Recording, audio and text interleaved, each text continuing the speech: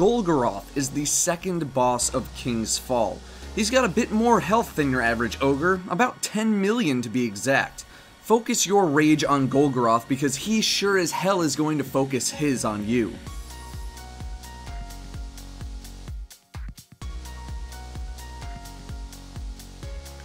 For group composition, the new subclasses continue to shine as the ideal, along with Weapons of Light Defender Titans.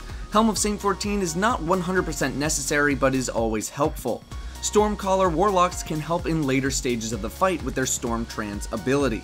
Sniper rifles once again are overwhelmingly the best weapon for damage during this fight by significant margins, while heavy machine guns greatly outmatch rocket launchers. Having multiple Titans in the pit for Weapons of Light and Melting Point, and Night Stalker Hunters taunting with Black Hole Shadow Shots is probably the ideal, just be careful where you place those wards. You should split your group into multiple teams of multiple teams. The first set of teams is for ad control and should be split 3 and 3, 3 on the left and 3 on the right. The second set of teams is for boss damage, where you have Taunters and DPS. There should be 2 Taunters and 4 DPS. I'll explain how that works shortly. There are 4 components to the Golgoroth fight: Ad Control, Focused Rage, Pools of Reclaimed Light, and Totem of Ruin. The Totem of Ruin is behind Golgoroth and will light up any time a player dies. When 6 players die during the encounter, the totem will be fully lit, and I can only assume that means bad things for your fire team. To start the fight, shoot the floating blue orb on the ceiling. It will drop down and Golgoroth will rise from the puddle of water. The fight starts out with waves of Thrall spawning from the back of the area downstairs. This is a mix of Thrall and Curse Thrall, but they are easy to get rid of. A few seconds later, we'll see the spawning of Acolytes and Adepts. 1 Adept will spawn from each side door, which should be killed immediately. 2 sets of 3 Acolytes and 1 Adept will spawn from the 2 doors in the far back, which should also be killed immediately. Finally, 2 more sets of 3 Acolytes will spawn from where the Thrall spawned just a few seconds ago, 1 set going left and 1 going right. During this entire time, Golgoroth will be active, so be sure to hide behind cover whenever possible.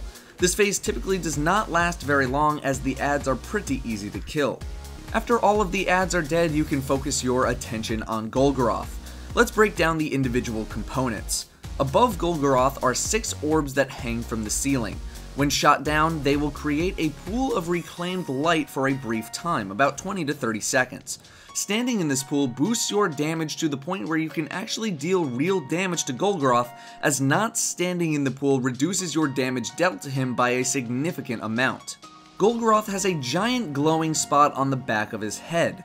When shot a few times, Golgoroth will choose to focus his rage on the person who shot that spot for 20 seconds. While focused, Golgoroth will shoot Ogre Venom at that target. This venom comes in the form of a set of 3 void balls which can and should be shot out of the air. Golgoroth will send about 4 to 5 sets of these blasts towards the target over the 20 seconds. If after the 20 seconds Golgoroth does not have a new target to focus, he will behave normally again, eye-beaming random players, and a new set of ads will spawn. The strategy works like so.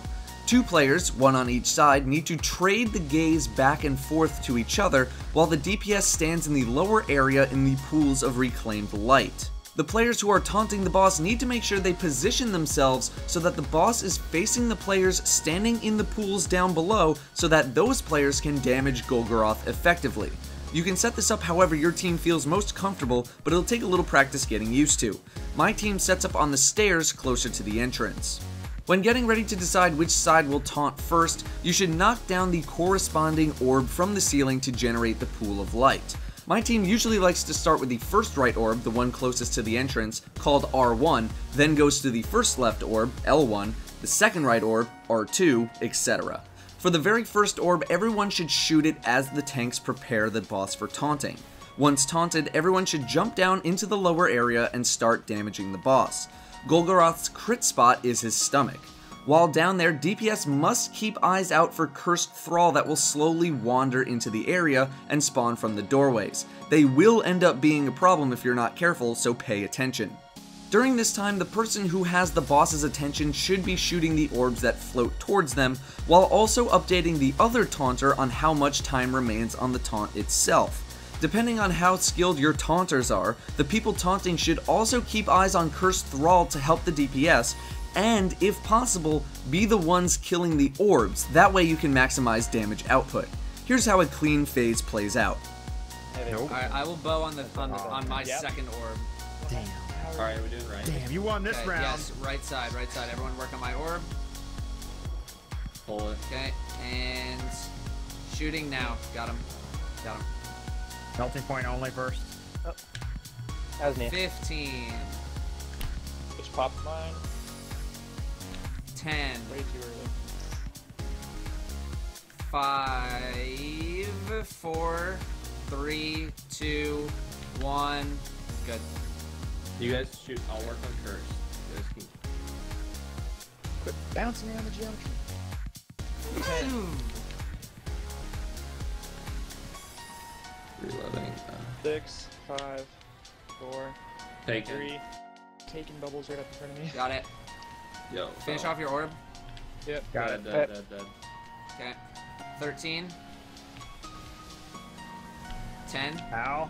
Lots of ow.